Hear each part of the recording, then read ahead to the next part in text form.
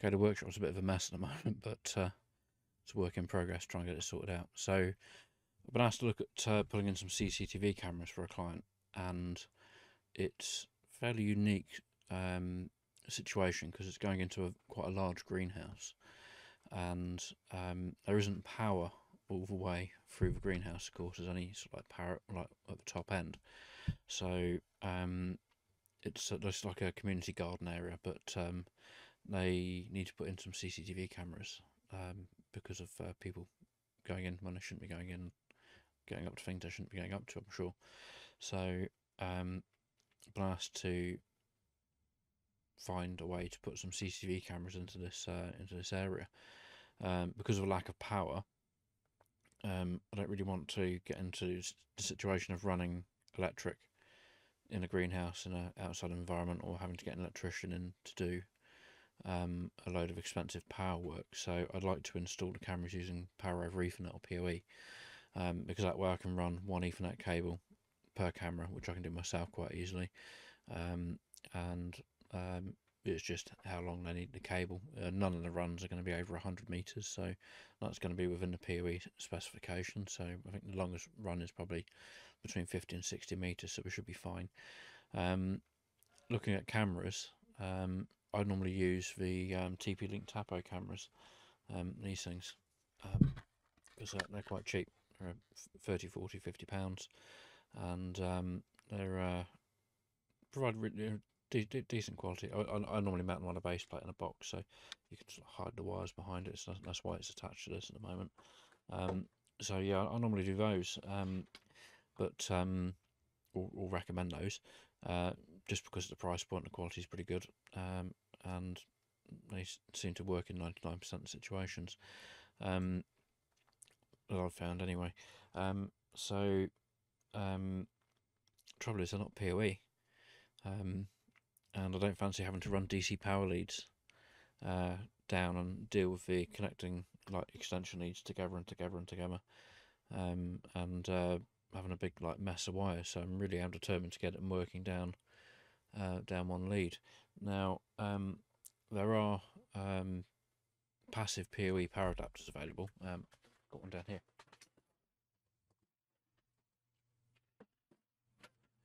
What you do with these is you plug this one onto the end of the cable where you've got your power. So Ethernet connection goes into your switch.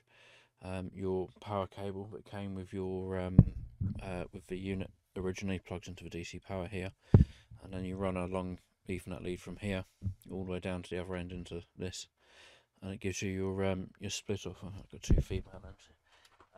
It gives you your split off with your connector on the end, so you can then plug that into the camera and that into the camera. So you can. So at your camera end, you got your camera here, camera leads here, your Ethernet, and literally you do this, and then it's sort of like it goes over the one Ethernet cable, back down, back between these to the other end, you know. That sort of like completes the goal of the mission of getting it over one power lead. Trouble is at the other end, you like I'm going to put 10 cameras in, so there's going to be 10 power points, 10 original power leads. The power leads that come on the original power boxes, wall warts are enormous. So if I can avoid having to have all of those piled up and plugged in into a big ball and a big mess, probably a fire risk actually, then I'll quite happily do that. So another thing I found is these groovy little power over Ethernet splitters. So that's one that takes PoE from a standard PoE switch down to an Ethernet socket and USB-C actually on that one, 5 volts of 3 amps. This is a 55 by 21 DC jack connector on the end, and this gives 12 volts at 2 amps. So I've got the other side is the 55 by 25 or 5.5 by 2.5 millimeter DC jack connector with these, and you only need one end of these because the other end you have a standard PoE switch. Cost of them's coming down quite a lot. For standard PoE you can get a 4-port switch for like 30 quid now. So yeah, we'll dish out about 40 watts. So what I kind of wanted to figure out is, yeah, if you go and buy a PoE camera from someone like Reolink, you can look on the website and it says, hey, this camera is a PoE camera and it requires 8 watts of PoE power. With these, you're kind of not sure, because yeah, this is a generic USB power splitter, and I'm going to plug a random non-PoE CCTV camera into it. So I'd like to figure out how much power budget I need for a Tapo camera, TP-Link Tapo camera. This is a 320 WS. How much power it's going to need going into a PoE switch, so I can figure out what PoE switch we're going to buy. One thing I have found with the TP-Link Tapo cameras to be aware of is that some of the cameras are 12 volts, some of them are 6 volts. So, for instance, I've got an outdoor PTZ camera here, which is, yeah, these are actually pretty good. I had this running in the garden for a few weeks. But this is 12 volts. 12 volts at, I think the power supply is like 1.5 amps. So that works fine off of one of these. However, the smaller, like the bunny ears, I call them, type cameras with the Wi-Fi aerials that stick up like rabbit ears, these are actually 9 volts. Now, I have accidentally plugged it into one of the 12 volt leads and it didn't explode. So I think there's some tolerance there, but because the power supply that comes in the box is 9 volts, I wouldn't plug it in and leave it long term. So what I had to do in that instance was found one of these PoE splitters, which is multi-voltage selection, so you can choose 5 volts, 9 volts, or 12 volts. This wasn't particularly expensive. It was about a tenner. For another client who's doing the same situation, I actually managed to find these in a 9 volt version at AliExpress. Only these are like 10 quid on Amazon. The AliExpress ones came in at like 20-25 quid each for 9 volts. So I really want to avoid having the unnecessary extra cost of like shipping them in from AliExpress and paying, you know, best part of, you know, 20 quid for a PoE splitter if I can avoid it. So I think I'm going to use these cheaper multi-voltage ones and go from there. So the PoE switch I'm using at home to do the testing is a one by Unify. I'll pull it up on screen and share it in a second. I'm just going to switch over to the other camera and just show you how it's connected on the bench. Okay, so I could do with some new anti-static mats because these are a bit dirty. I've had them for about 6 or 7 years and they've been fairly well abused. So I've got this little 8-port PoE Unify switch. Only the first 4 ports of this are PoE. The other 4 ports are non-PoE. So I'm using port 8 as the uplink to the rest of the network, and then these 2 leads are the leads that are currently going to the cameras. So one Ethernet lead comes out of here, goes into the base of the multi-voltage PoE adapter, which is currently set on 9 volts. That comes off out of these DC leads into these adapters.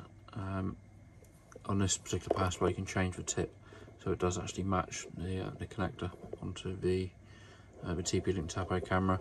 Ethernet is in there because if I can, I prefer to have CCTV cameras wired up on Ethernet, even though these have got Wi-Fi on them, of course. And then that goes into here, and that is being powered nicely from this PoE adapter.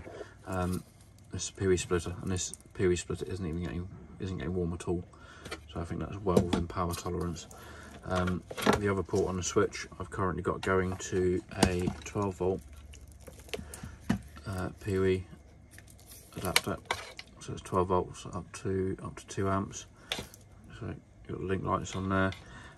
This camera I'm using here is a C500, and this isn't Ethernet. This is Wi-Fi only, so the only lead that comes out of it is a DC power jack connector. So I'm not actually using the Ethernet on on this one at all. It's not connected, but the switch is still powering it, and it's still powering it fine. It's just, we're just not seeing a link light on here. We can still see the power utilization in the Unify software, so we can see how much it's being powered, but this kind of gets me over the hurdle of like not having to run mains power out to where the cameras are going to be.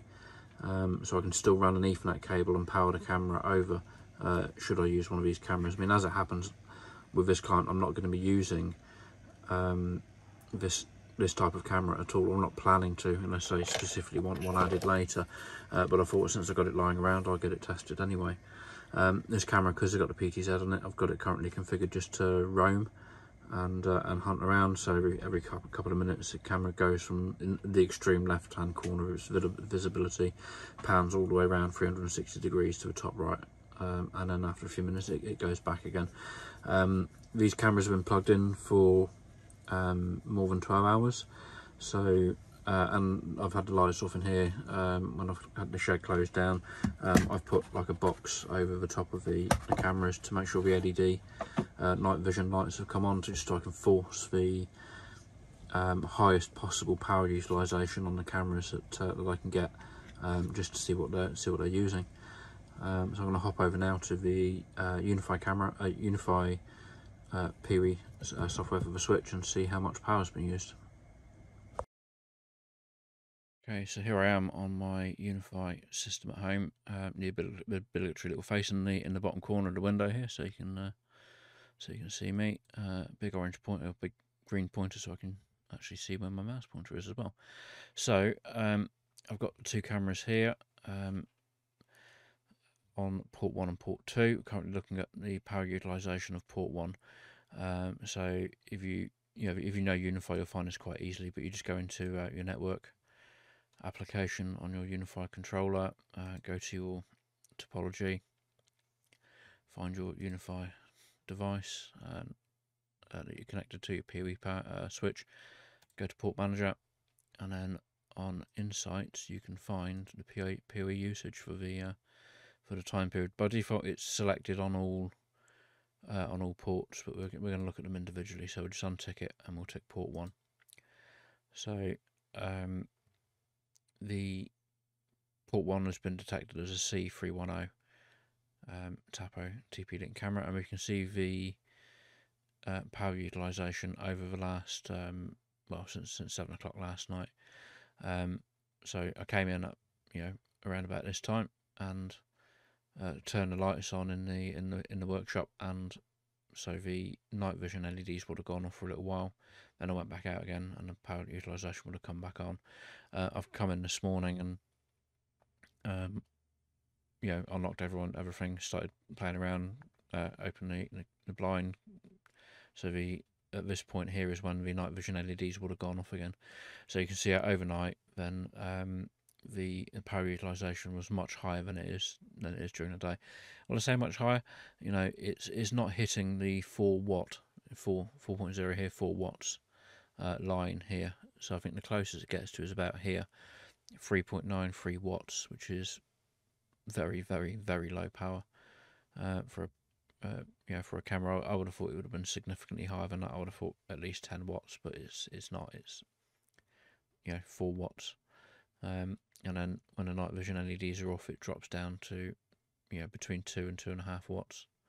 I think the highest point is probably there, 2.59 watts momentarily. So we can quite comfortably say that the power budget on a C310 or 320 camera are both below 4 watts maximum over night and day. If I change over now to port 2, which is the PTZ camera, this is a bit more spiky because I've got the roaming of the camera turned on, and the pan and tilt. There's no zoom on these; it's just pan and tilt.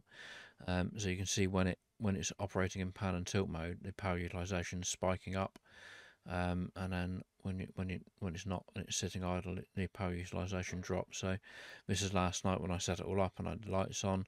Then I left the workshop overnight, and the night vision LEDs would have come on, and it was still roaming around. And then this morning, sun's come up, blinds open, and power utilisation's dropped down, but the camera's still roaming, so it's still spiking. So I think the highest point of the day, or of the recording here, is about 5:30 this morning, and the power utilisation spiked up to 7.26 watts.